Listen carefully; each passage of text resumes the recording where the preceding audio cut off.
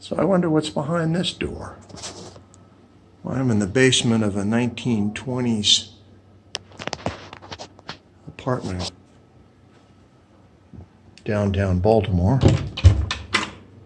And let's see what we got in here.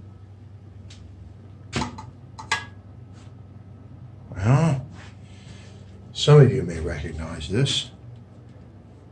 You former Navy types would like these flanges, I'm sure. The best I can figure is this. This is the gas inlet from the street. This is a bypass, which is normally off and chained and tagged by the utility for emergencies only.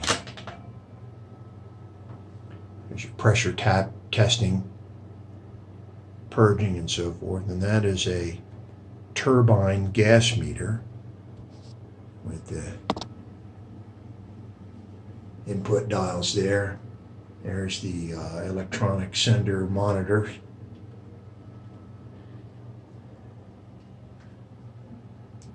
Welded pipe. And down she goes, and we have a Honeywell pressure switch, which is graduated in kilopascals and inches of water. Mercury. And then we got this thing.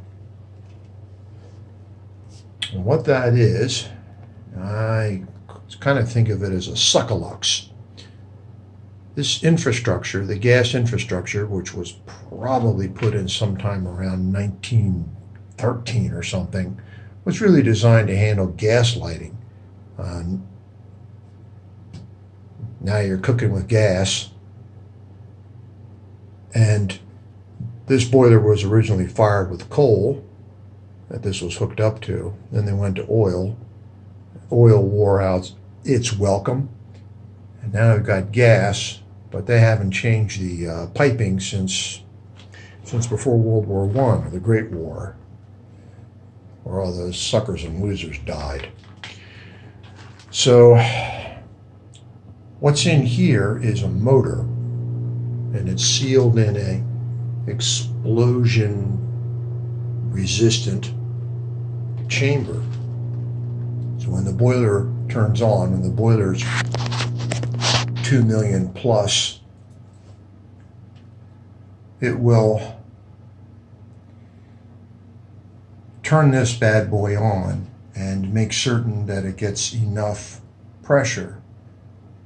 Of course, the problem becomes every other apartment complex around here also has got one of these things in there. And what'll happen is that when it gets really cold and everybody's running their furnace and boiler and so forth, the pressure will drop. And so that thing is supposed to turn this off once the pressure gets below, I'm going to say about 3 inches, maybe 2.5 inches of water column. And then the boiler will probably shut down on flame failure. So that's what this guy is. There's your control circuit for it there. And that's the kind of, what this really means is that the utility really hasn't been keeping up with the infrastructure upgrades. They, as you know, in your gas bill, you have, it's broken down into many components. The one component is the commodity charge. That's for the actual stuff that's coming through that pipe there, and the other charge is the distribution charge, and the distribution charge should be paying for the upkeep. Well, again, this was designed for gas lighting, and everybody was firing with oil and coal until they weren't, and now we're kind of stuck with this. You know, the electric grid, and we know, is antiquated, but the gas grid is hold my beer. Maximum pressure. These are all the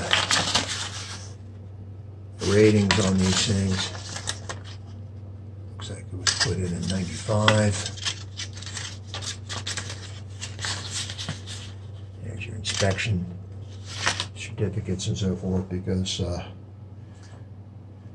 I've been reliably informed that the last known wooden gas main in Baltimore was removed in 1986, and it was installed in 1868. So they're playing catch up with the utility.